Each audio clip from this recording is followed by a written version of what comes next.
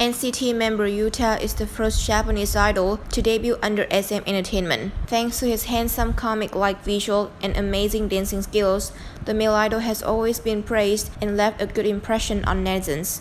However, just because of what he said in a recent livestream, his flawless image completely collapsed.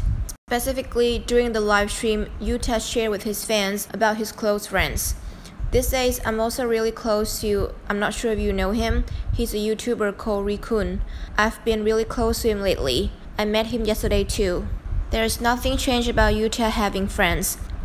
But the problem here is that this friend of his has a complicated personal life. Accordingly, the male YouTuber Rikun that Yuta mentioned has been criticized constantly for videos of looking down on women, referring to sexual matters in a joking way, and even mentioned late idols such as Solly or Chonghyun to gain views. More seriously, Rikun is an anti-Korea.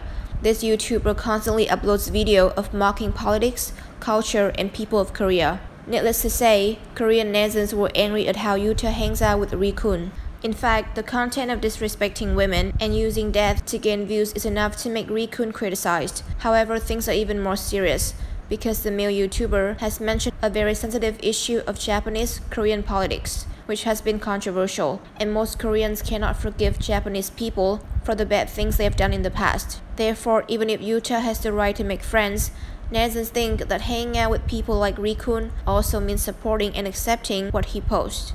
Netizens thought that it was unacceptable for Yuta to know what Rikun posted but still maintain his relationship with this person.